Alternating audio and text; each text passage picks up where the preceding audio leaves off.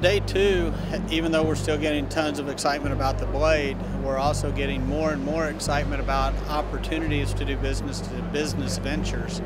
We've had conversations today with Michelin, Pirelli, Ford, Roush, Cobb Chassis out of Austin, Texas, which is in our backyard. So the opportunities have already started coming to us instead of us having to go to them. We had everybody busy almost all day talking to different people about the car of the dream, telling them Neil's story.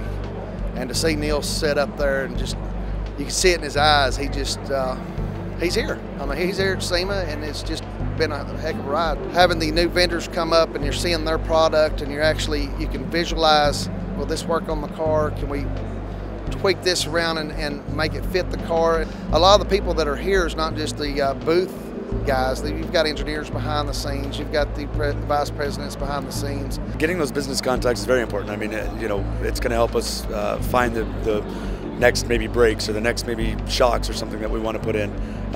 We also found a couple good guys that will be able to help us with the composite side of things.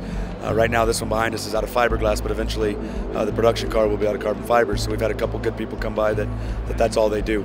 A couple of the cool things that we're getting from the people that are coming to us and offering their expertise is, you know, namely the center display, which is an integral part of our car. We've had 2 manufacturers of those come to us today.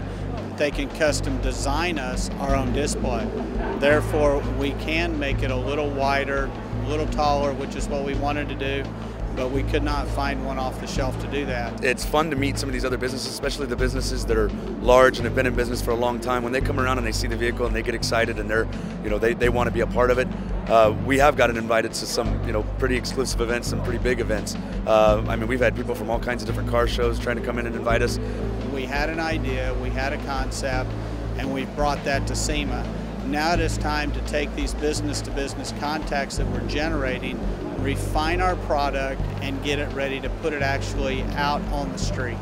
There's a lot of perks that come with coming to SEMA. We get to come to Las Vegas. Every night it's a little bit something different, but it's all about the contacts we're making, the business-to-business decisions that we're doing, and going forward. Today, we get to go to an international cocktail party with a whole group of contingencies from around the world to present our car.